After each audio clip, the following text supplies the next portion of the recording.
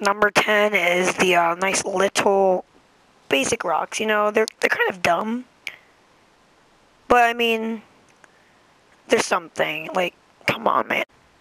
Number 9 is like the bigger rocks. Okay, they're a little bit bigger, you know, and yeah, they're pretty cool. Like, yeah, cool, yeah, they're pretty dang.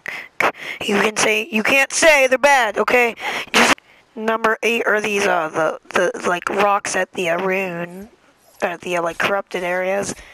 Because, like, look at them. They're so freaking cool. Like, these is... Come on, man.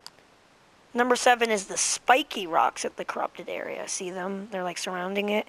Because, like, I mean, they're corrupted. Like, god dang. Like, come on, man. Number 6 are the rocks around, like, a cozy campfire or a campfire. Because they're just so detailed. And it's like a cozy campfire. And you can, you know, like, place rocket. You can place it down, okay? It's pretty dank.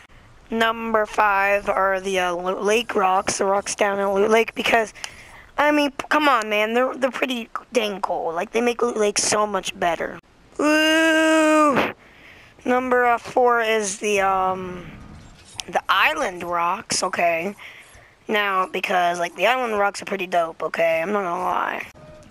Now, number 3 is the massive rocks, okay? They're, like, massive, and you can hide behind them and get mats. Like, god dang, these things are so cool.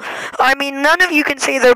Number 2 are the rock, like, down here. Because, I know, technically they're not rocks. But, like, it is a rock, okay? What's the difference? It's massive, okay? It's like a big wall with a waterfall. With a waterfall. And number 1. Number 1 is actually the island. I mean, okay. The island is a rock, is it not? Like, come on, man, look at it. It's a freaking rock, okay? And anyways, there's no, like, other really rocks around the map. So, like, this is the only thing, okay? Well, bye.